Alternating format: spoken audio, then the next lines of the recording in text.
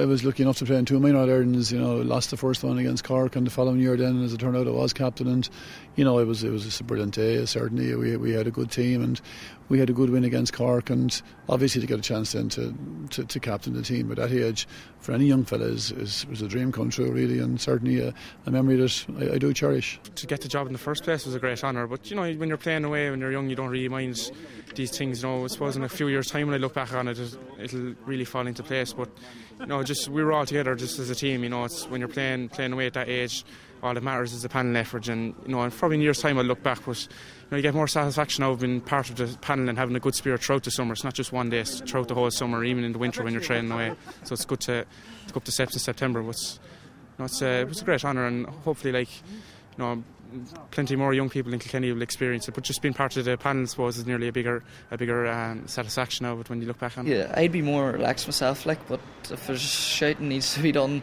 I suppose you have to give boys a wake-up call at times, but the boys knew themselves what it takes to go out and win, because a lot of boys were there from the year before, and we went down to Offaly and we got beat by Kerry, and the boys were still hurting from that there, so they knew they didn't want to experience defeat again, so we took it from there and we went at it that bit harder, and I think that pain of losing drove us on to winning in the end. I was with the minors from 91 to 98, and it was a very good time to learn the trade, so to speak, and managing teams.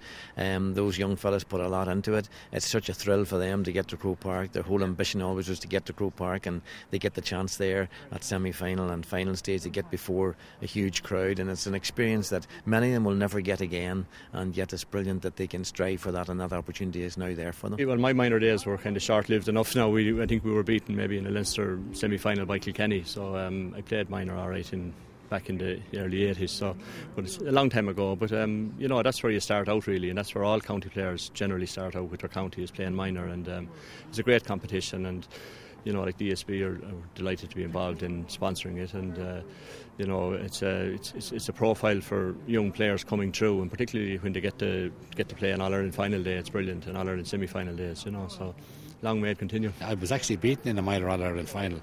I can still see our corner forward as the game was almost over, striking a ball in it going by the post, which had it gone in we would have won the game, but Cork beat us in 71.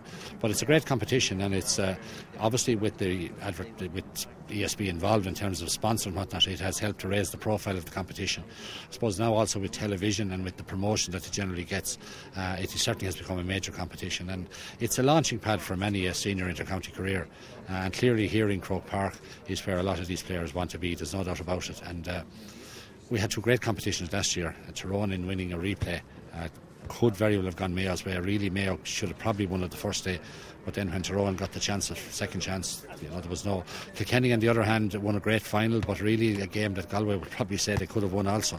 So that's the excitement of the minor championship, and a wonderful opportunity for young lads to display their best talents here in Croke Park. The goal of ESB really was to be involved with youth, and what a better place than to be involved in the minor football and hurling championships. I think they're probably one of the biggest competitions for young people in Ireland, and the competition has really been fantastic over our last 5 years that we've been involved in it. Some of the matches have been fantastic, and the level of competition has been really good.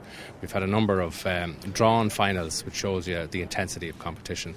And I think we're also starting to see some players who have won All-Ireland medals during our time come on to senior teams, which I think is really good. It's the grade by which you start your career, we'll say, particularly in the county level, and it has down through the years been the start of a lot of great careers for a lot of players. I was lucky enough here with a good Kerry minor side coming up along. We came out of Munster 3 years in the trot. We lost the final here in 79 to Dublin, and we won one in 80. We beat Derry. But as you say, it's a great launching pad.